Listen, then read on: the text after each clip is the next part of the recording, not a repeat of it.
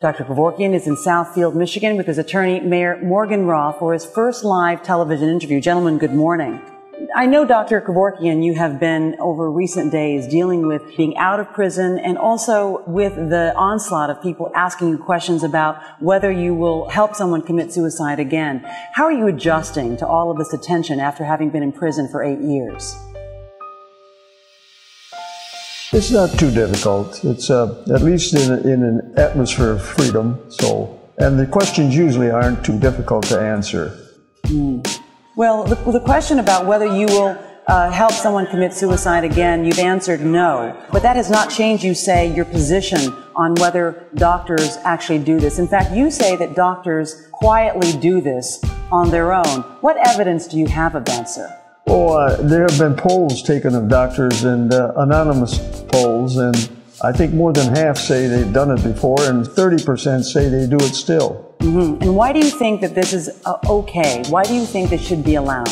Well, it's one of our natural rights that we're born with, the right to control the circumstances of one's own death. It can't be controlled by external forces and be a right. The only thing is that law can block your use of it, but that doesn't mean that they destroy the right. The right is always there. You can't destroy it. You're born with it. But in these cases of, you say, about 130 people you say you've helped die, how do you know that these people are exercising this so-called right, knowing full well what is ahead? In other words, don't you need to validate scientifically or with a psychiatrist's help whether these people are capable of making this choice before you actually get involved, if this is in fact what you embrace, sir?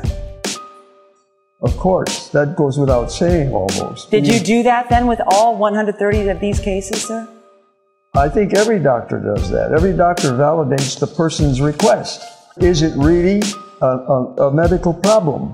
That's why a person goes to a doctor, because who else is the expert? And if the doctor decides, yes, it's true, this person has a serious disease, yes, it's true, it looks like he's suffering, and yes, it's true that there seems to be nothing to help him. And the person has a natural right to request help by a competent professional in ending his life. And the competent professional has a natural right to accede to that request and help him. Both of those rights, that bilateral right, is blocked by law, but that's all. That doesn't destroy the right. Well, I guess the question I'm asking is about whether they're psychologically capable of making such a decision that they will not change their mind on later if they're in so much pain. Let me just go on and basically get your response to this from the New York Times. Just has an editorial out that says, it calls you basically, it says you've emerged from prison as deluded and unrepentant as ever. That you're saying that what you did is right. I didn't care what they did or didn't do. What I'm going to do, I'm going to do it right. The irony, according to the New York Times, is that you did it wrong, and in performing assisted suicide so badly, you besmirched the movement you hope to energize. What is your reaction to that? I think the irony of the New York Times is quite contrary to the irony of the polls. The most recent polls are 92% that are in favor of Jack Kevorkian. You can always get an editorial by somebody that doesn't know what they're talking about, or disagrees, or is an antagonist, but you don't take one person's opinion against 92% of the public. Well, did you But in any event, another answer too is that in any case that there was any doubt regarding their mental capacity, Dr. Kevorkian had them referred to a psychiatrist and got a psychiatrist's report and an analysis of the person's problem. I never help a patient without a report from the patient's doctor.